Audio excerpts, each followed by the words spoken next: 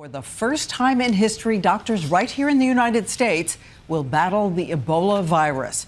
2 patients are coming home, and here's what we know right now. One of the 2 American missionaries infected with Ebola will arrive from Africa tomorrow on a plane.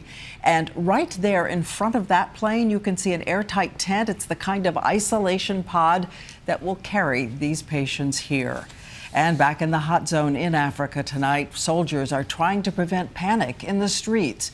We have team coverage on all of this, starting with ABC's chief medical editor, Dr. Richard Besser, former acting head of the CDC, who has tracked deadly diseases such as Ebola. Tonight, word those 2 missionaries stricken with Ebola now stable enough to fly. Nancy Wright-Bowl and Dr. Kent Brantley expected to be transported, one at a time, in a specially designed aircraft inside a disposable tent, designed to protect the crew from the deadly virus. They will fly more than 5,000 miles from Liberia to the United States, landing at Dobbins Air Force Base in Georgia, then spirited to nearby Emory University Hospital, one of just 4 top-level biocontainment units in the country, prepared to handle the nation's first ever case of Ebola. Our intent is to keep this contained and to maintain the safety of both the patients at this hospital as well as the general public. The patients will be brought to a secure unit, similar to this one at the University of Nebraska. This video demonstrates how infected patients could be transported on a tented gurney to isolate them. It's called an isopod. You can see that you can have a patient and you can start an IV or examine them by using these gloves. At Emory, each patient will be tended by 2 specially trained nurses and 4 infectious disease experts, all suited up in taped-on full-body protective gear. This is the Emory isolation room. I will be one of the individuals who will be coming into direct contact with the patients. I have no concerns about either my personal health or the health of the other healthcare workers who will be working in that unit. Here at CDC Command Center, the nation's top experts monitoring it all. People are scared. Why should America let people back in who have Ebola?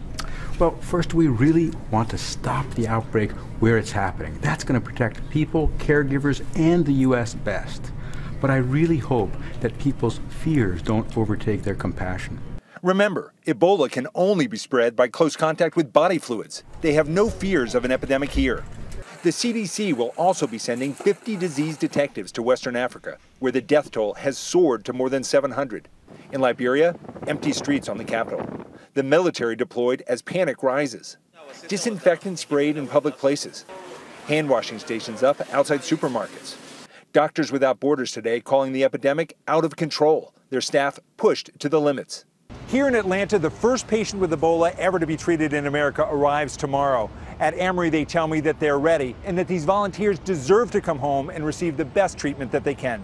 Diane? And our Dr. Richard Besser will be right there. Thank you, Rich. And next on this story tonight, you're going to meet another American doctor who worked in the same hot zone with one of the infected missionaries.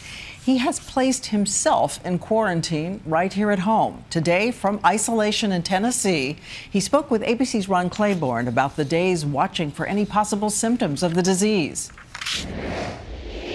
This was Dr. Alan Jameson at the airport 3 weeks ago, suitcase in hand, departing as a volunteer to treat Ebola patients in Liberia. And this is Dr. Jameson today. We are Skyping with him because he's in complete isolation. He quarantined himself in his own home in Morristown, Tennessee, when he returned 3 days ago. With this disease, I am just being cautious. Dr. Jameson is concerned he may have been exposed to the deadly disease in Liberia. So when his organization, Medical Teams International, sent him back home because of security concerns, he went straight to his house, even keeping his distance from his own daughter, who met him at the airport, not touching anyone. Now he is home alone, no one allowed in, and he doesn't leave.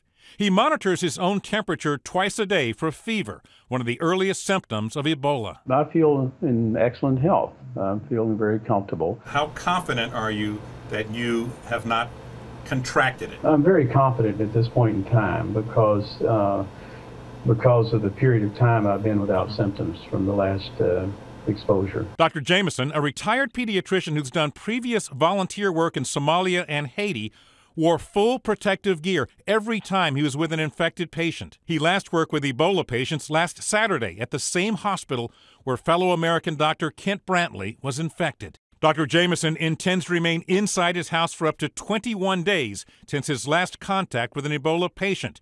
That is the longest known incubation period for the virus. And he says he's willing, even wants to go back to the danger zone. I would have no problems with returning. This is a mission I've chosen in life. My mission is to be of maximum service to others in what capabilities I can.